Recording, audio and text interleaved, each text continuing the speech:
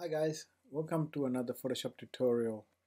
In this video I wanted to show you how I created this Instagram 3D cutout effect. I've seen this around and I always wanted to create my own version of it. So in this I want to show you step by step on how I created this particular one. So let's get started here. Before we go any further, if you're new to the channel, please don't forget to subscribe and hit that bell icon to be notified of more videos I'm putting out soon. Here is the base image or the Instagram interface I created. I will place a link in the description box where you can download and customize your own version of this with your username, etc., and links to the images as well. So let me get started with this image. So here is the image. Now obviously what we want is the motorbike to come out of the frame onto this white section here, onto the Instagram section, if you want to call it that. Now first I'm going to put a line at the start or the end of this white box here, so I know where that bit ends, because in the next step I'm going to need that line. I'm going to right click and duplicate this image, and I'm going to move it above the Instagram interface image. Now as you can see, it's there but not quite.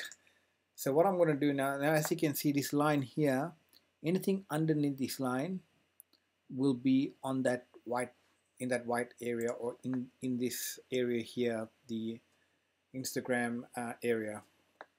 So what I'm going to do now is I'm going to go to Object Select and do a quick selection. My only concern is anything below this line.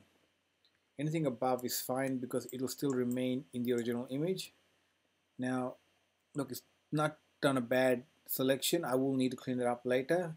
So now what I'm going to do is I'm going to add a layer mask, and see that it now looks like it's coming out of the popping out, or that pop out effect onto the white area there. So if I hide that, you can see I'm going to clean it up a little bit. So I'm going to use a slightly small brush with a bit of softness to it, and I'm going to make sure the foreground is split to black so I can remove stuff. So I zoom in and I'm just going to clean up these edges here. Now for the purpose of this video, I'm going fast. You know, when it comes to doing your one, just take your time and make sure you get those nice edges. This bit here, I'll make it a smaller brush.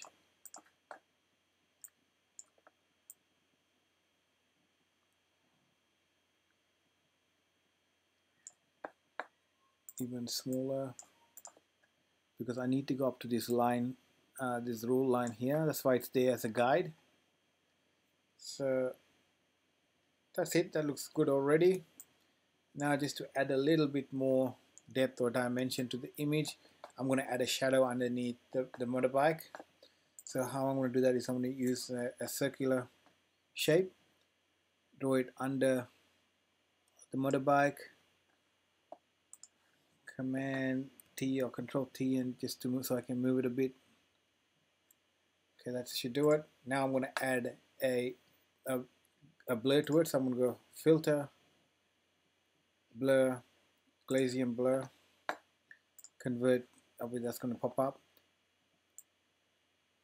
I'm going to, probably too much, probably a 6 will do. Click OK. I'm going to bring down the opacity just slightly, and that's it. Now I can move this line out of the way, and that's it. That's easy it was. Now you can save it as a JPEG or PNG file and share it on your social media platforms. Hope you enjoyed that, guys. Hope you got something out of it. Hope it at least inspired you to create your own artwork. Would love to see your work, so don't forget to comment below and add your link in the comments box.